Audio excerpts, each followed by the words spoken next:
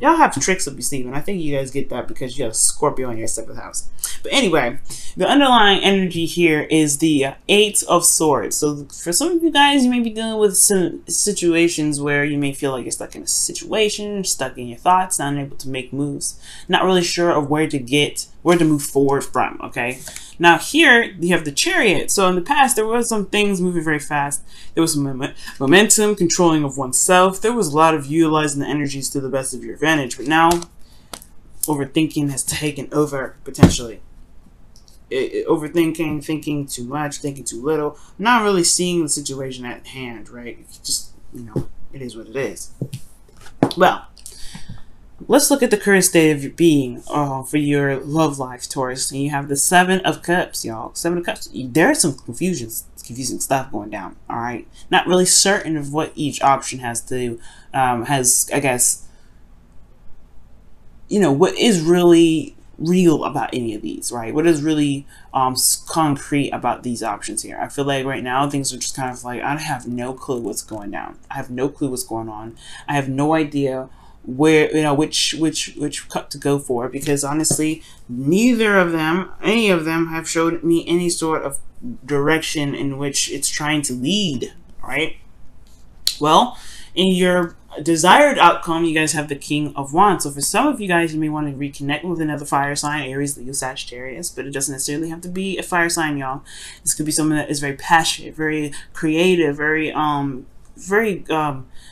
I want to say a little bit stubborn, but they love to do things. They're very active individuals. But the thing here is, this could be even you guys, because you guys are kings and you guys are fixed signs. So this could be very much you. Like, you guys want to be authentic to yourself. You want to do things that you want to do. You want to have more fun. You want to feel more alive. And with Uranus in your sign, Uranus can do that, right? Uranus can make you feel like, oh my God, I've been living under a rock this entire time. And like, you just want to purge. And especially with Leo in the North Node, yeah, everybody's going to feel like that for a second until North Node probably goes to the Cancer. We'll see what happens then. But excuse me, I do get this feeling that for a lot of you guys, y'all just want to be you. And we want to express that. You want to express that you. And it's really hard, especially with commitments that you guys have. And now, the reason why I say that is because Taurus, you're committed. When you're super loyal. When you are asked to commit to something, you definitely go ahead and do it, right? You just like, hey, look, this is what I said I was going to do. I'm going to do it. You guys are, you guys are good like that. But I feel like this commitment is what's causing you guys is keeping you guys from being the King of Wands or interacting with the King of Wands. Either way, but this is the committed card, right? So this is commitment. There's something that's like some sort of commitment that's holding you back, unfortunately.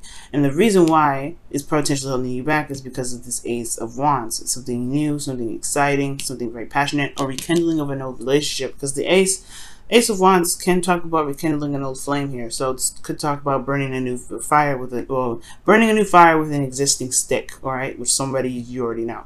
But it could also be that it started very passionately, very exciting, and it went forward and it was awesome, right? Totally new individual, doesn't have to be an ex. But now it's like you committed to it and you don't know where it's gonna go, and you want to get to here, but then you kind of don't want to break the commitment. So it's like, yeah, no doubt you have the 8 of Swords in your underlying energy. So what the advice is saying here is to be the King of Swords. You guys have been being the King of Swords for a little bit, and now they're asking you to be the King of Swords. Okay, it's like saying, okay, guys, you want what you want. You got to be true with yourself. You got to be true with you. You got to create boundaries and truths that basically get you to where you want to be. And that means that you have to kind of detach from what your emotions are and look at what you want. Look at what your truths are. Look at your morals. Look at your, your belief systems, and then make stuff happen. You know what I'm saying? It's cut some people out. Cut some people out. Cut some people in, do whatever you need to do with that sword. Make that sword work for you. Because right now, it's almost like the commitment is running you, and you're just kind of like stuck in limbo. You have a path. You have a truth. Sure, the situation may not be clear where it's headed, but all you got to do is just be true to yourself. All you gotta do is lay down the law for yourself. All you gotta do is lay down the law for yourself to other people, and then people will fall in line, or they will just fall out. Then you'll realize that who stays in, who doesn't stay in, and then voila, things will be perfect, right? Things will be just fabulous. But then you get to be you. You get to have fun. You get to be the rich and powerful Taurus that's resting within you. Okay.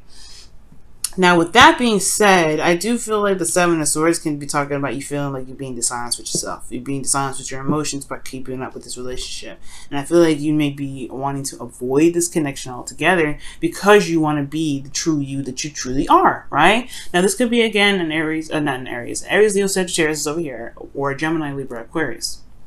Okay?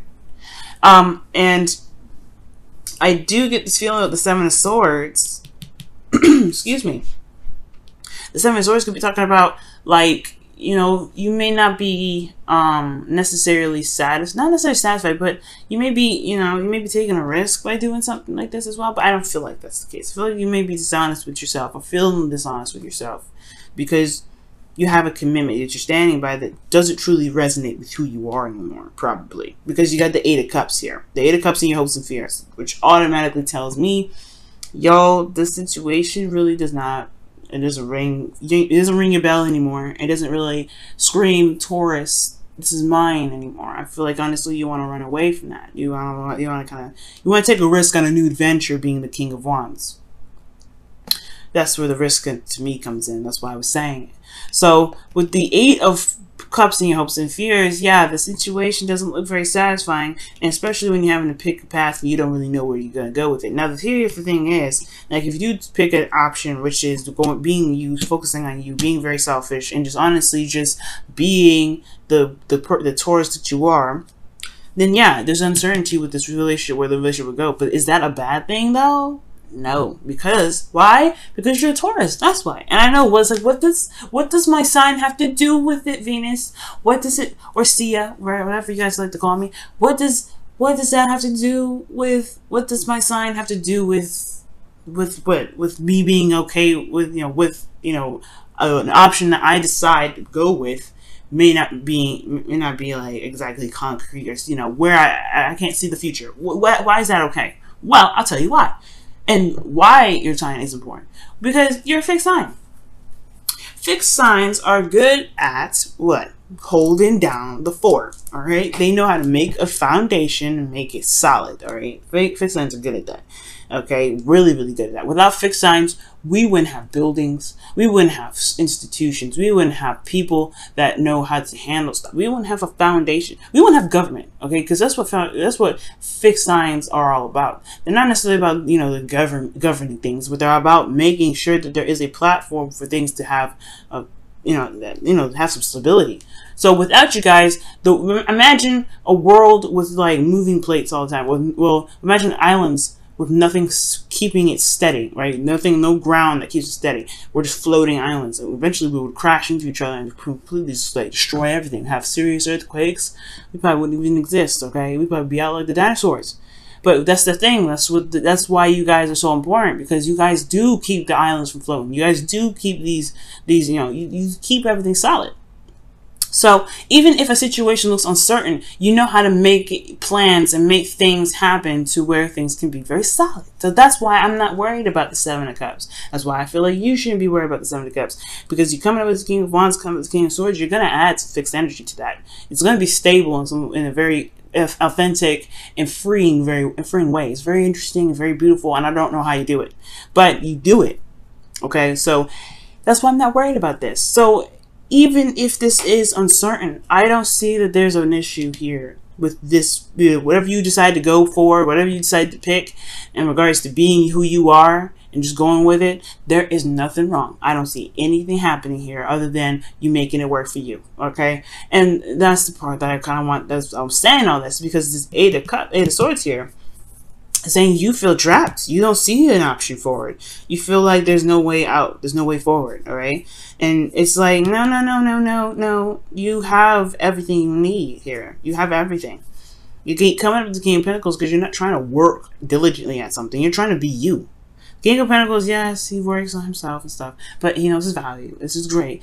But you working on you. You're trying to be you. You're trying to speak your truth. You want to be out there. You want to be who you are. You want people to know who you are when they've come up to you, instead of just being like, oh, that's the person I can come to for help. No, no, no. You want to be you. So the Eight of Swords, to me, in that underlying energy, is showing you what exactly is out there. What exactly what you're not seeing, and it doesn't mean what can you see in the future. It means what can you see within yourself to be able to actually get the clarity you need, and not worry about what comes up in the future. Because honestly, if you go the road that you're going, and it's going to open up a new door anyway, right? It's going to open up a new door. It's going to open up a new door of love, emotional openness of all kinds. It's going to be beautiful. You're the Ace of Cups there.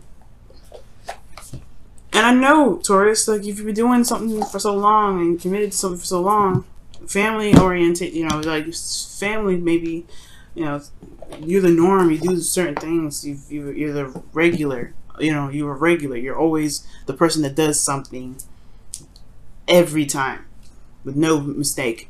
It can be exhausting, especially if it really didn't resonate with you in the beginning. But this was talking about relationships, so you just want to be you, okay? And I feel like the commitment is what's probably making you feel like you don't have a lot of options. But in actuality, you just gotta be you, and you see if the person can catch up at that point. Excuse me again. All right, guys, let's go ahead and take a look at your wisdom of the your whispers of love. Excuse me. I always get those two mixed up. It's Whispers of Love and Wisdom of the Oracle, but I always get those two crossed over and crisscrossed and all that mess. Whispers of Love, Wisdom of the Oracle. But this is Whispers of Love. We're going to see what they have to say regarding your love life here. Ask for help. What is it you really need help with? Be willing to allow yourself to, be willing to allow yourself the support you need. Very interesting, Taurus, okay? Okay. Now, it's very interesting because the King of Swords is very good at helping people. Like, he's an advisor in a way, right? He's the lawyer. He's the person you can come to for advice, to someone that can reevaluate your stuff, right? Reevaluate your situations, your choices for you.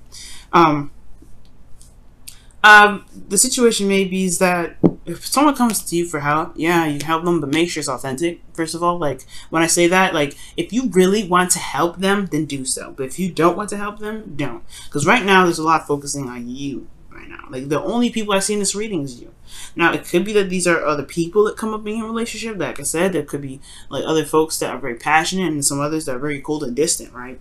You know, you could be dealing with somebody else at the same time, right?